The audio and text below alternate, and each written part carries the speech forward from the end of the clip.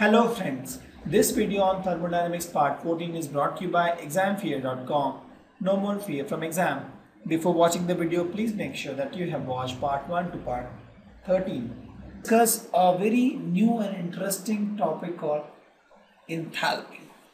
First, before I even introduce what is enthalpy, let me tell you why do we need enthalpy. See, till now we have told that internal energy change, whatever we discussed, was discussed at constant volume. Correct? Because we told we don't want to take care of so many issues, we told internal energy take will talk about these things only in case of constant volume. Now, most of the chemical reaction which we see, they take place in open air. For example, this one, you heat something in the burn, it's open air. All this kind of chemical reaction we see is open air, it's open from here, it's open from here. And when we talk about open air, we have constant 1 atmospheric pressure everywhere. So the pressure is constant, temperature and volume is not constant. So we note here, the pressure is constant in all this case, the temperature and volume is not constant. So what should we do now? Because we have been dealing with change in internal energy and we have been dealing with constant volume scenarios where things were really simple. The pressure volume work was not into picture. We added that as a separate kind of work, but we talk about internal energy change, we generally talk about the constant volume thing. We don't talk about the pressure volume work. What if we have to add the pressure volume? See, we had discussed pressure volume work, it was separate from the internal energy. When we talk about change in internal energy, we talk about constant volume only.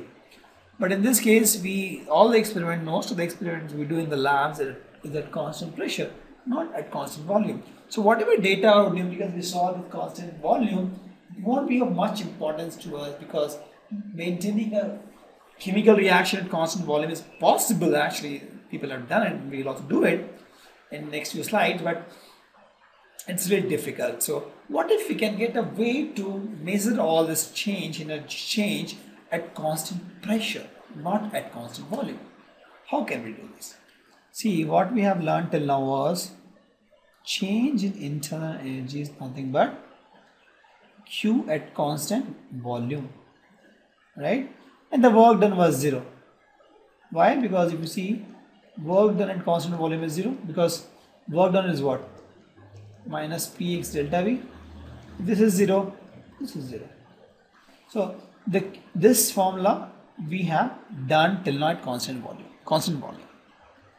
So work done will be heat supplied at constant volume, assuming we are not considering the work done by the system. This was the formula we know. So at constant pressure, let's find this is constant volume. Let's try to find the internal energy at constant pressure. See, when I'm saying internal energy at constant volume only, that doesn't mean we can't have internal energy at constant pressure. But I'm trying to say, when you say delta U, that means you are talking about internal energy at constant volume only. So at constant pressure, if you want to find the internal energy, that's what you want to find at constant pressure, it will become Q plus W, right? Because delta U is nothing but Q plus W. Since it's constant pressure, let's put the P here just to show it is constant pressure. So W we know is nothing but minus P external into delta V. P is constant here. So what I can write, instead of W I can say that it is minus P into delta V. And that is nothing but my change in internal energy at constant pressure. So this is nothing but, if you see, U2 minus U1 at constant pressure. Delta U is nothing but U2 minus U1 at constant pressure is equal to QP is constant minus P delta V is what? V2 minus V1. So if you rearrange this, what you get is QP is nothing but U2 plus P V2 minus U1 plus P V1. This is U, this is U, this is V, this is V. So if you see, at constant pressure, my heat flow is nothing but U plus PV2 minus, sorry, U2 plus PV2 minus U1 plus U2. So that means there's a new factor here, U plus PV2, right? It's a new factor. So why always write U plus PV2? Can't I give it a new name? So let me give it a new name. This may be H2, this may be H1. Thus I get a new formula, that is QP is nothing but H2 minus H1. It is delta H. So at constant pressure, delta H, sorry, at constant pressure, the heat transferred is nothing but delta H. And that's what I'm trying to say. See, delta H as a new term which we got is nothing but delta U plus P delta V, because H is nothing but U plus P delta V. So delta H is nothing but delta U plus P delta V.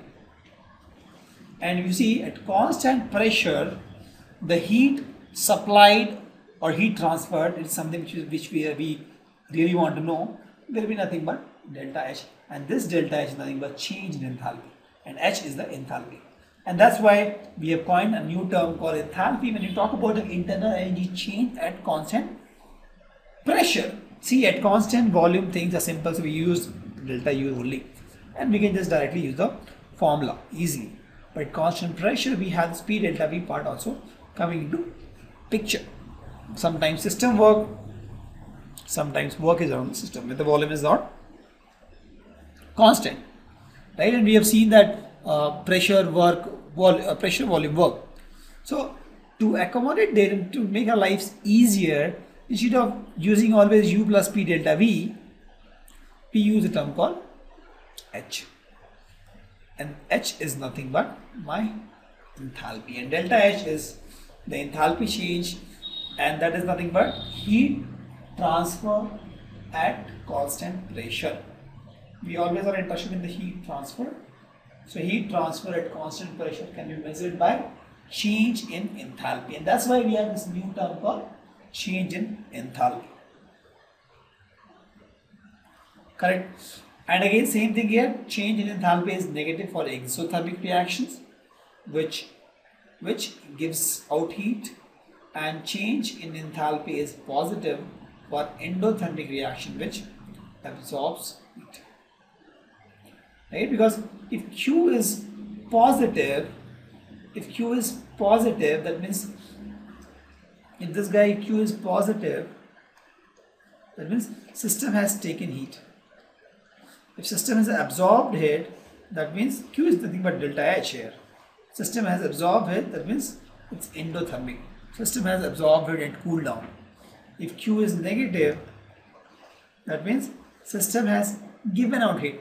System gives out heat, that means it is exothermic.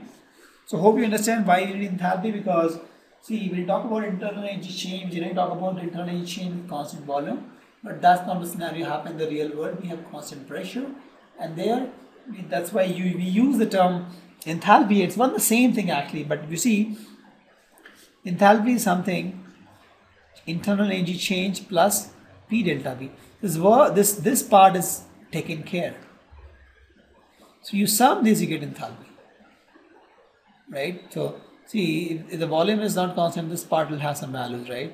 Earlier this was 0 because the delta V was 0, but the volume is not constant, the pressure is constant, this part will have some values, and you take care of this part. When pressure is constant and the volume is not constant, you end up getting this value. So instead of writing these two in addition form, we coined a new term called enthalpy. Right? So when we talk about enthalpy, we talk about constant pressure in the lab environment. When we talk about internal energy change, normally we talk about constant volume.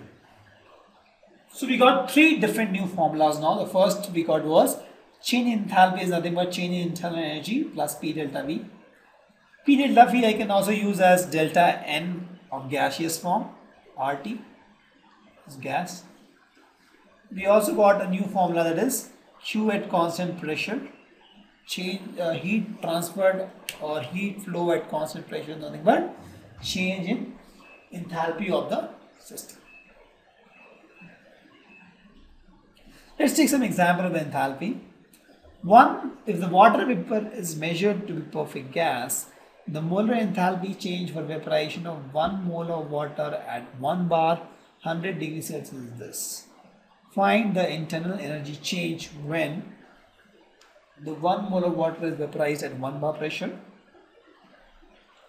1 mole of water is converted into ice. See, the question says that my water is a liquid, it goes to H2O gas. That is the evaporation. It was a liquid, it evaporates and becomes gas on its own.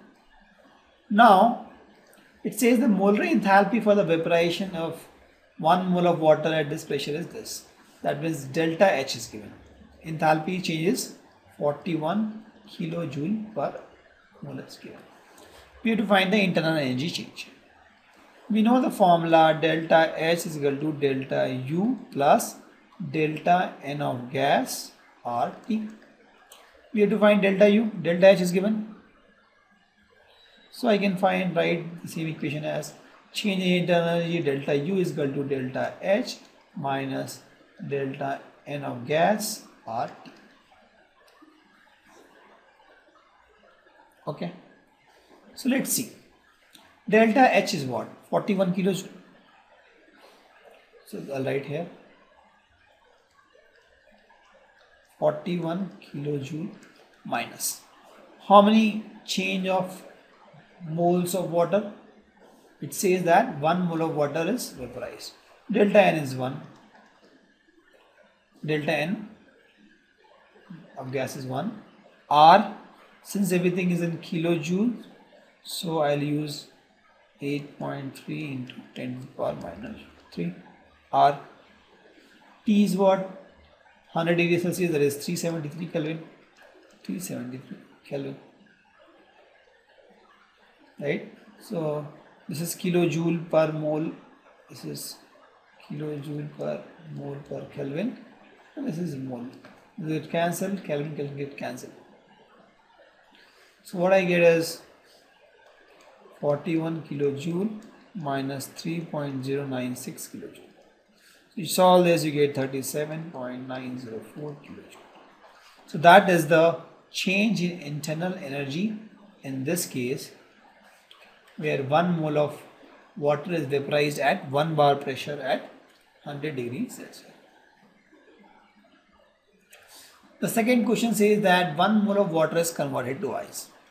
So here I have in this case water in liquid form. It becomes solid. What is the change in volume? From liquid to solid, the change in volume is almost 0. So delta H is nothing but delta U plus E delta V. So if delta V is 0, this becomes 0. Delta H is almost equal to delta U. So delta U, right? So delta U I have to find is always equal to delta H. So what is delta H? 41 kilojoule per mole. So that is my answer. Got it? Thank you. Visit examfear.com to watch free educational videos, try free online tests, get the best quality study materials, study from the best tutors and mentors, and much more. Thanks once again.